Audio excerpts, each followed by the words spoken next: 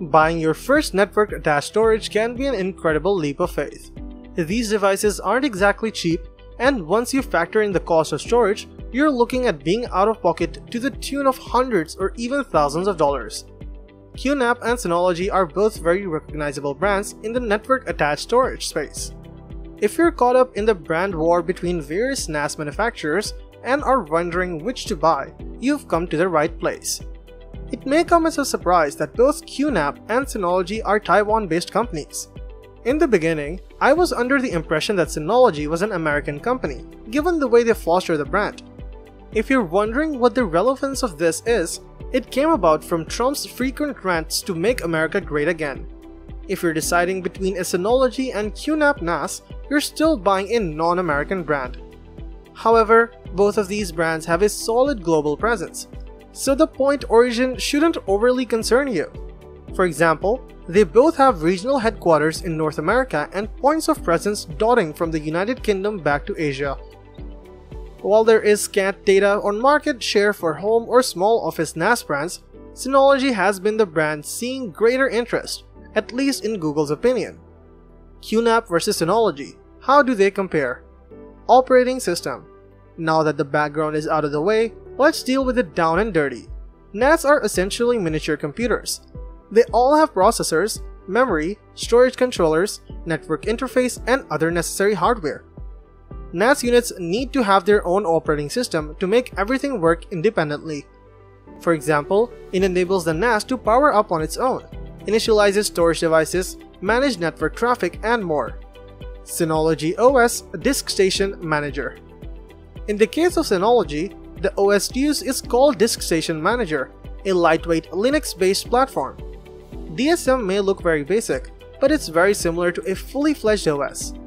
For those used to Windows, you'll be pleased to know that using DSM is very similar. DSM offers more user-friendly network and sharing management features than Microsoft. Not overwhelming, but streamlined while being comprehensive.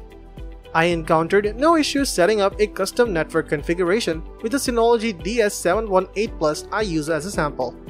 It also includes a package manager that allows you to choose from a list of approved applications to install. Some are directly from Synology, but there are also many from approved third parties. I managed to find most of the applications that came to mind easily: antivirus tool, media servers, plus file download utilities. QNAP OS, QNAP Turbo Station. QNAP's QTS OS is also Linux-based, but design-wise seems to go for more of a mobile OS outlook combined with some Mac OS design elements. I find QTS to be more comprehensive than DSM. Unfortunately, this advantage means it can be more challenging for NAS newbies to manage.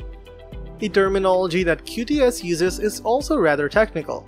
If you want to manage your NAS using this OS, be prepared to dive into some basic networking to pick up the necessary skills. It's a unique blend of the ordinary and advanced, so it can be quite an experience. Application-wise, QTS also offers an acceptable range but is curiously missing some options. For example, I'd very much like to see a VPN option, or at the very least, some better digital security tools.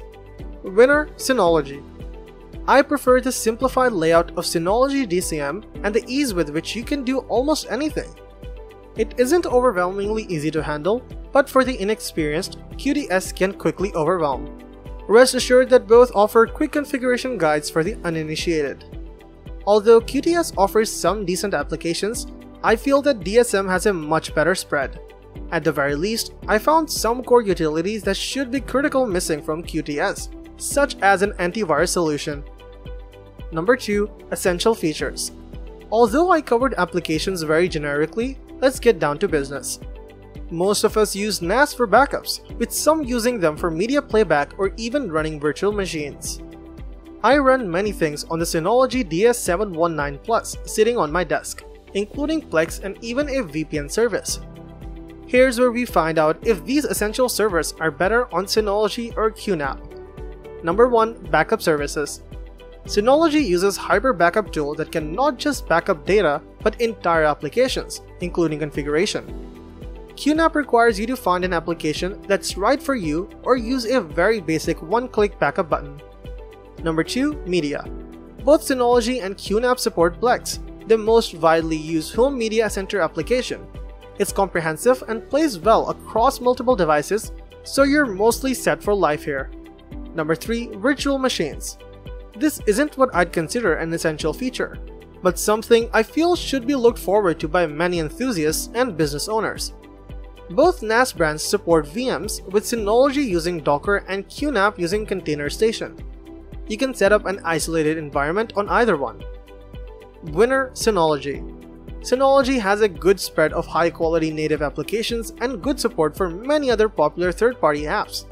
I feel it has a more distinct advantage over QNAP. RAID and file systems. One primary reason we use NAS over DAS is for greater reliability. Aside from the use of NAS-specific storage devices, another contributing factor is the redundant array of inexpensive disks capability.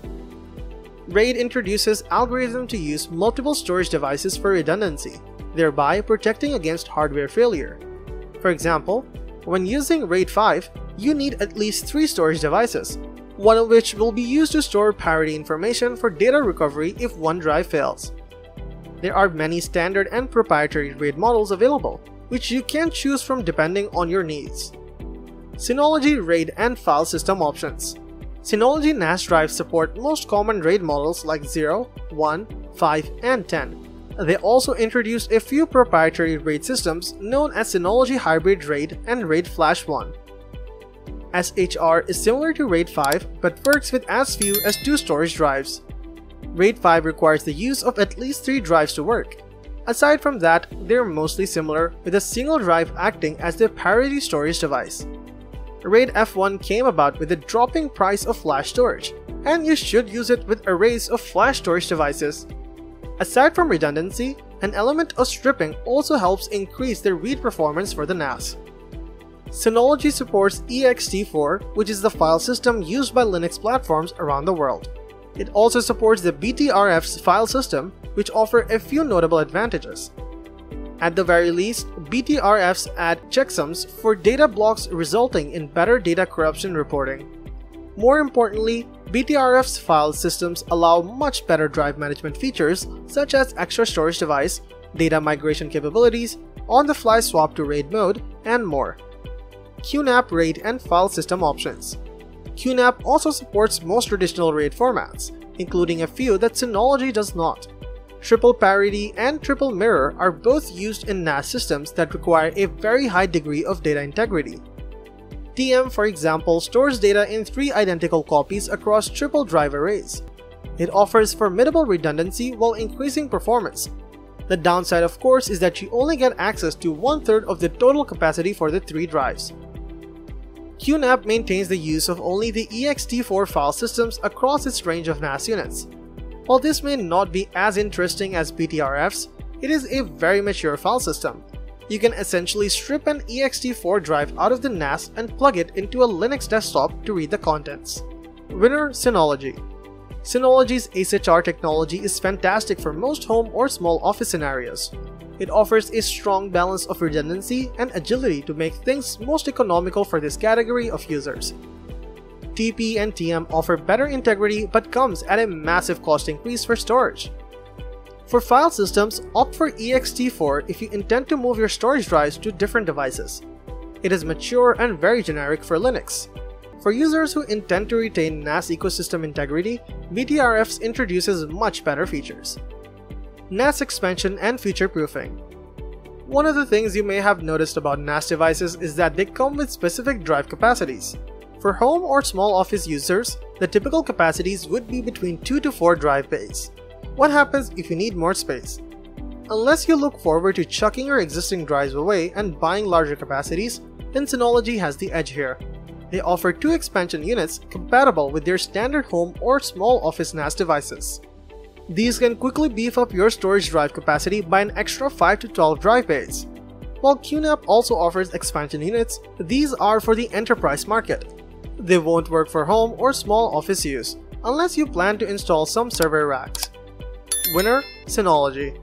If expanding storage is something you need to consider, Synology wins this segment hands down.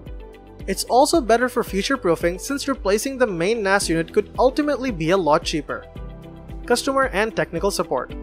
Earlier I mentioned that Synology and QNAP both have global points of presence.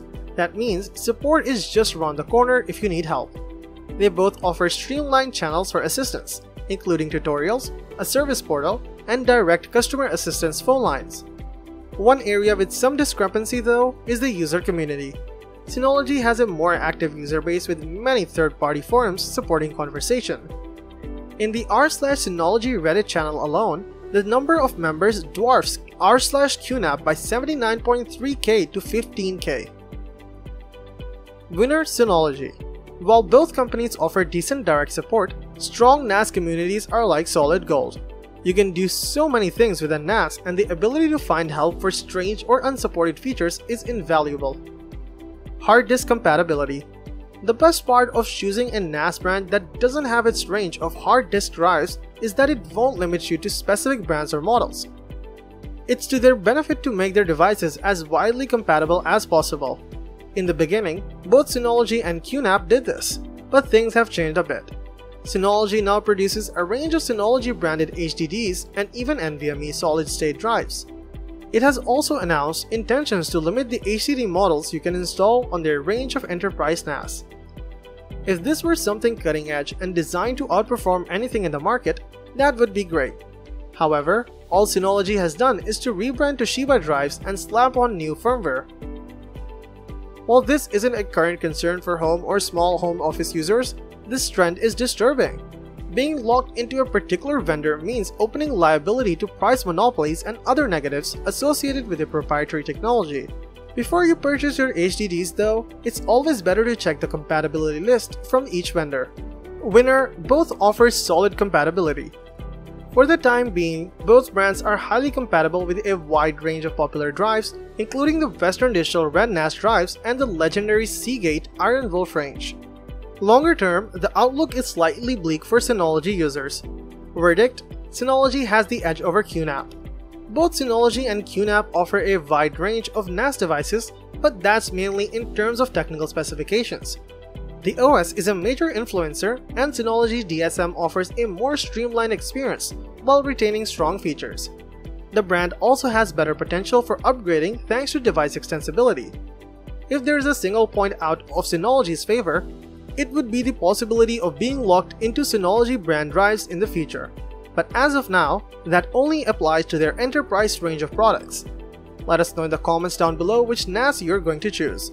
Thanks for watching, and that's all for this video. If you like this video and it helped you in any way, please get this video a like, and if you don't want to miss out on any future videos, subscribe to the channel. Hope to see you in the next video. Till next time, see you guys later.